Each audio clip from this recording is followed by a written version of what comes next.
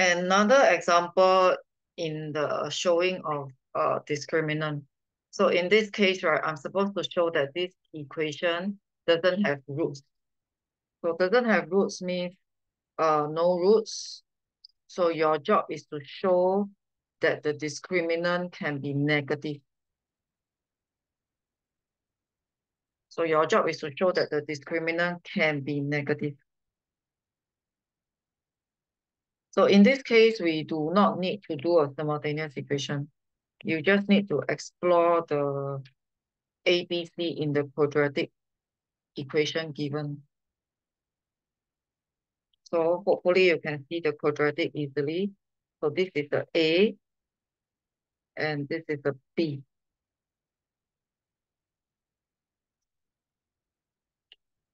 Okay, if you want to expand out the B, that's fine.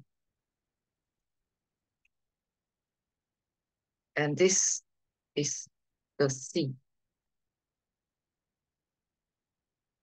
So your job is to show that the discriminant is negative. Do not start with discriminant being negative first. Let's explore the expression.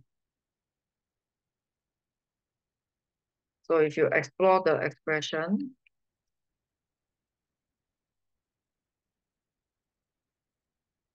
you realize that you need to expand out.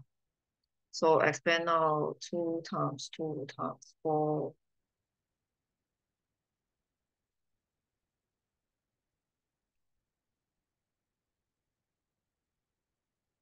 minus 8k squared. So again, you are getting a quadratic expression.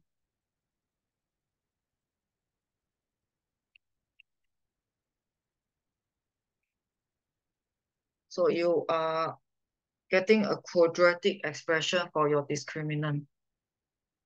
Similar to the previous question, you got to do a complete square. This time around, the complete square is a bit more complex.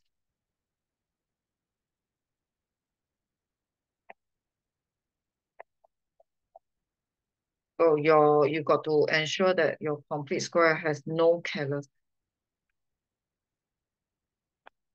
If you take a long time or for completing square like this, or you tend to make careless mistake, you realize that it will hinder your explanation and you will get yourself very confused.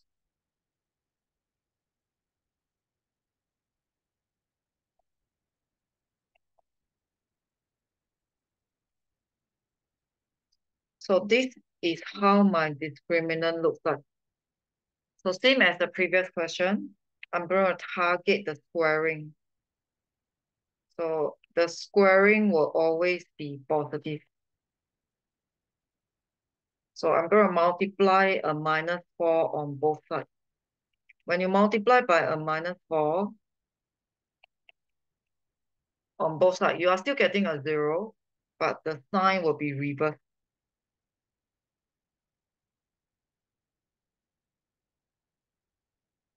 After the -4, you introduce a -8 on both sides. So we're trying to deduce the value of the discriminant. We couldn't tell, so we got to deduce the discriminant. So from here, you will be able to get the discriminant to be this. So the implication will be the discriminant is -8 or less, meaning you will end up to be always negative. And because it's always negative, you got no root.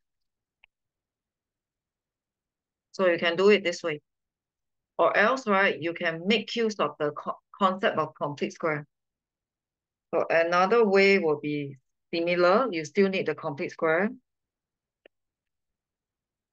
So every time you complete square, you're actually finding the minimum or maximum value for y. But this time around, your complete square is for the discriminant. So the complete square is for the discriminant. So this -8 is the maximum value of the discriminant. So the maximum value of the discriminant is -8. Therefore, it is always negative. Therefore, it is always -8 or less. So the same logic will follow. So if you complete square for the discriminant, you are getting the maximum or minimum for the discriminant. So if you complete square for y, you are getting the minimum or maximum value for y. So that depends on who you complete square for. So in our case, right, we are completing square for the discriminant. So you might want, if you feel more comfortable with this logic, you can use it, or you can do this kind of explanation.